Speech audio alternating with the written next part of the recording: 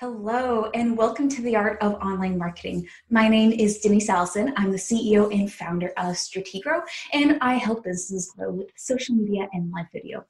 Today's question that we are going to tackle is, what can I do to promote my live video instead of just going live and hoping that people show up? And there are three options that I want to talk about today.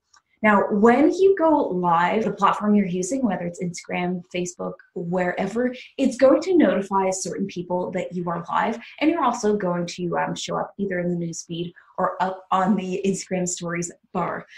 But you don't really want to have to rely on that because it's kind of a mystery who it shows, and it's a pretty passive way to do it. So here's a few ways that you can notify your audience that you're going to be going live and that they can tune in. Number one is you can create a post and you can give them all of the details. So you might take, a selfie, or you might take a picture of something that's relevant to what you're going to be talking about, or you can even grab some stock footage if that makes sense for the topic. And you are going to tell your audience what you're going to be talking about, a few details about it, and when they can join you and where they can join you live. So if it's, hey everyone, I'm going live tomorrow at 10 a.m. and I'm going to be giving you 3 tips for creating a great live show. And it's going to be on Facebook. So give them the details of how to find you. So number one is creating the post.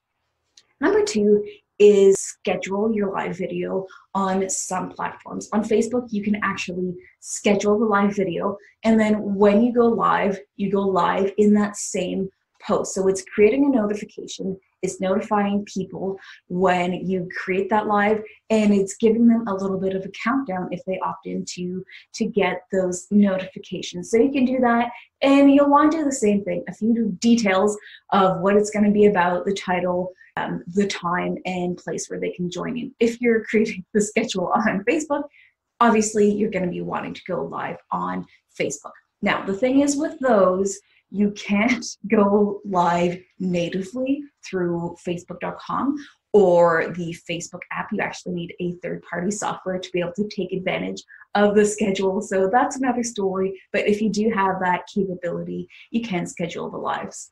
Another option is that you can notify your audience through either your mailing list. Again, the same details, what it's about, few details, what time and where you're going to be, and a link if possible. If you've actually scheduled it, you can share a link.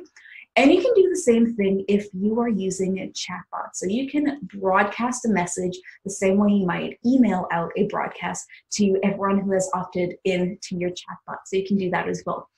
Another bonus tip is to go live at the same time every week, like I do. I go live every Tuesday at 10 a.m. And then my audience gets into the habit of tuning in then. All right, thank you for being with me here today for the Art of Online Marketing, and I'll see you again next week for another episode.